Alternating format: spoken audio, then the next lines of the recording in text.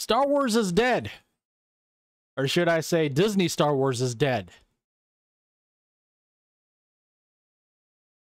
This just in, Damon Lindelof and Britt-Gibson exit their secret Star Wars project. Shortly after the high-profile pair turned in their draft of the project, Lucasfilm opted not to go forward. As Disney tries to find their bearings after bringing Bob Iger back on board, he never left. The recently reported top secret Star Wars project that is to be directed by Charmaine, and I'm not even going to try to pronounce her last name because I'm going to butcher the heck out of it, known for Miss Marvel, has just lost writers Damon Lindelof and Britt-Gibson. While Kathleen Kennedy navigates through rough developments of projects like the now jettisoned Rogue Squadron, there have been no new Star Wars features announced, with the brand focused on TV projects, which include The Acolyte and Skeleton Crew. And I know nothing about those two projects. Kennedy mentioned before that she wanted to tread carefully before announcing film projects due to some turbulent productions. And it looks like many of the in-development movies aren't panning out.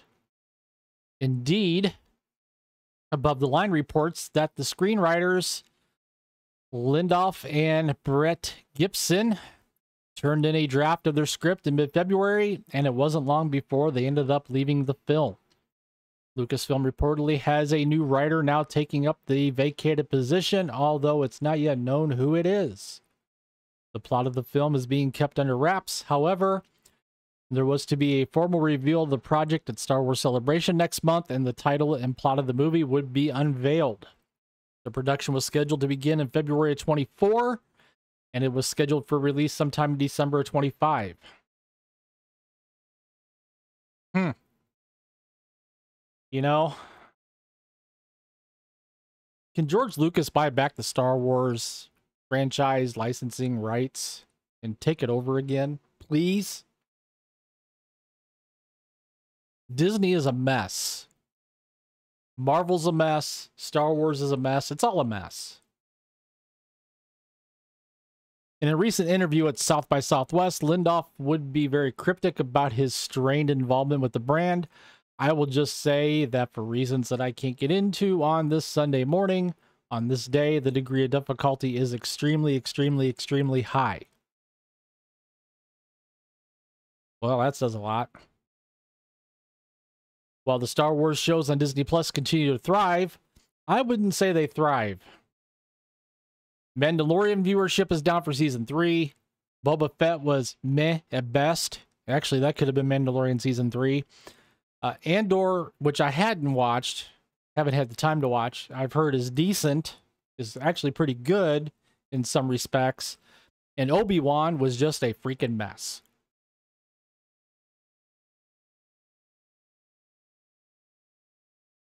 The movies have suffered a great deal of complications after their announcements for future projects, which still may include Rian Johnson's trilogy and a Taika Waititi standalone film.